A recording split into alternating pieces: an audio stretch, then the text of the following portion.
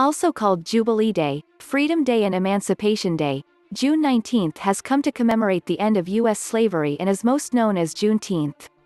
After President Abraham Lincoln issued the Emancipation Proclamation in 1863, it took several years for enslavement to end in the most remote Confederate state, Texas.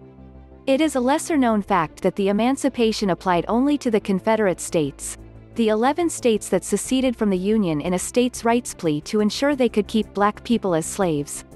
The last place in the Confederacy still enslaving black people was Galveston, Texas, where Confederate soldiers held a firm grip.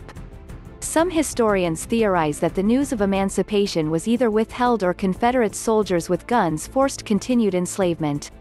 On June 19, 1865, Union soldiers brought the news to enslaved black Texans that they could go free.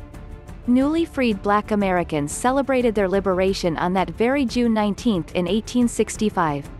Since that day, the tradition has grown and includes black community gatherings and political rallies. Yet, while Juneteenth is a major historical event in African American history, it has largely been excluded from classroom history books and the American education system as a whole. We're still feeling the after-effects of black codes, Jim Crow and exclusionary laws. That hasn't changed for us, Washington Representative Melanie Morgan said. I'm excited that this will be a holiday that will start educating people and educating our youth. Morgan sponsored House Bill 1016 to make Juneteenth a state legal holiday, effective in 2022. This means it will be a paid day off for state employees and some state contract workers, except for school district employees. The application of this law is limited to state employees. It is up to private employers to decide what paid days off, if any, they give employees. Among Washington's big businesses, Amazon does give its employees Juneteenth as a paid holiday. Microsoft has taken a different approach, making it a day of listening for employees. Juneteenth is not a federal staff holiday, despite 4 bills proposing it and a 2018 Senate resolution.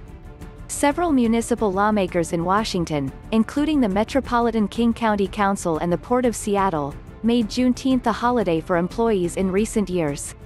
Morgan wants the whole state of Washington to participate in celebrating Juneteenth, and she hopes eventually to look around and see people across Washington gathering together for picnics or family gatherings and block parties.